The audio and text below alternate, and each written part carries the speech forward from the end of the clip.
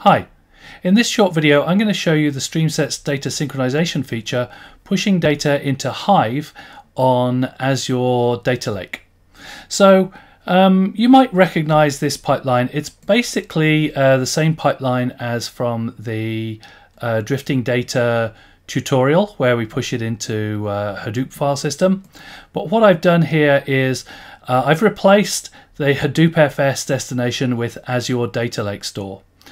And I only really had to make a couple of changes to the rest of the pipeline to accommodate this. So my origin is exactly the same. I'm just using the JDBC query origin for simplicity here, querying a single table. I could equally use the multi-table origin here, or even the MySQL bin log, for example. And the first change is in the Hive metadata processor.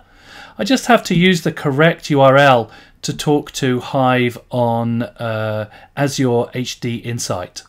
So I've got an HDInsight cluster running Hive, and that's backed by Azure Data Lake.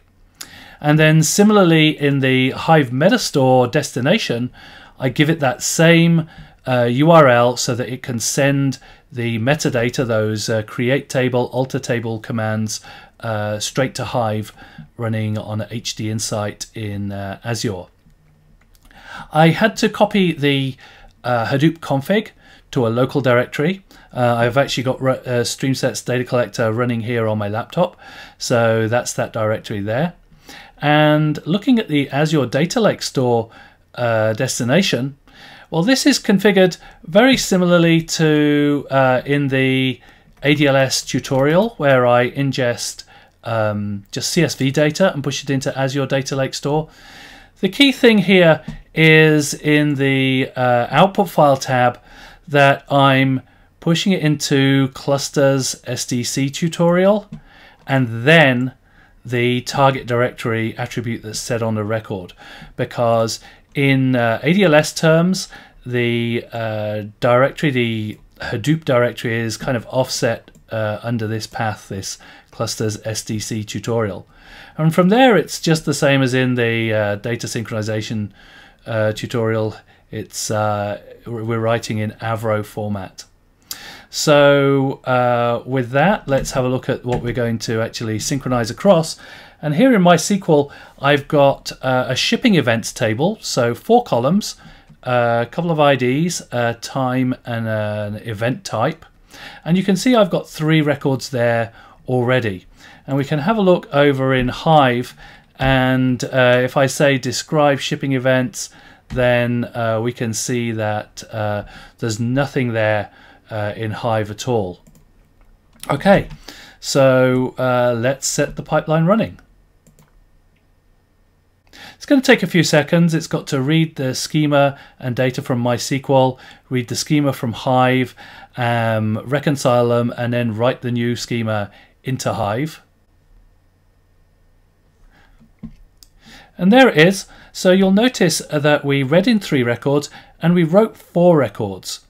Okay, so if we drill into this Hive metadata, we can see that read in 3 records, wrote 3 records to output 1 to ADLS, and wrote 1 record to the Hive Metastore. So that's the create table command. Now, if we just stop the pipeline here, we can go over to the data lake, and if we look in shipping events, this is the new directory it's created. There's 2 files there, and we can't really look at those here because it's binary data.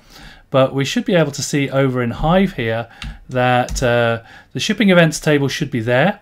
It's got 4 columns, and if we just do select star from shipping events, we should see that there are 3 rows. So that data has been effectively replicated from MySQL into Hive on ADLS.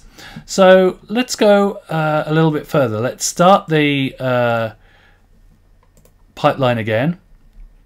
If you're wondering why I'm stopping and starting the pipeline, right now we try and write big files into ADLS for efficiency, and it's a way I can get it to close the file and let Hive see it, even though there's only a few records there.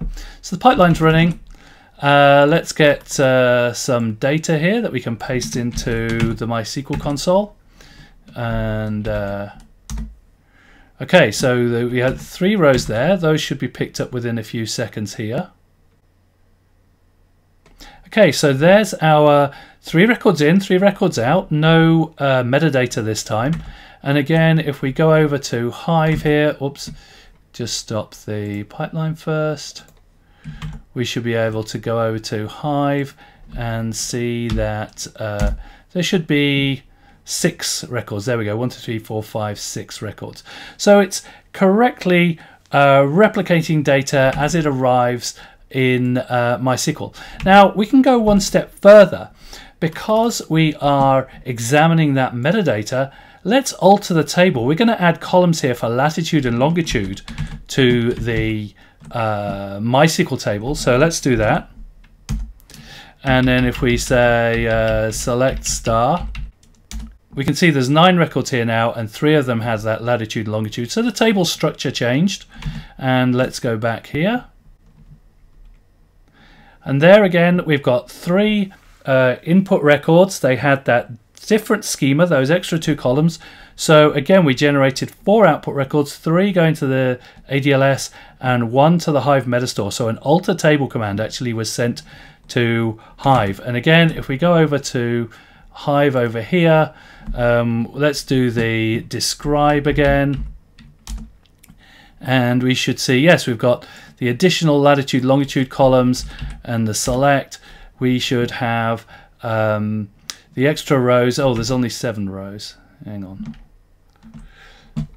Let's stop the pipeline. So it kind of commits that data into Hive. So it renames those temporary files. Let's do the select star again. We've got 9 rows, 3 of them with latitude and longitude.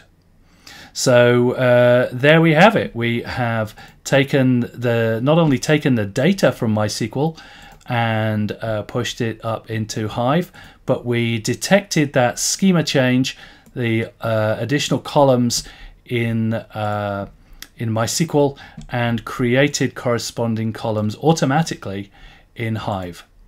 Thanks for watching.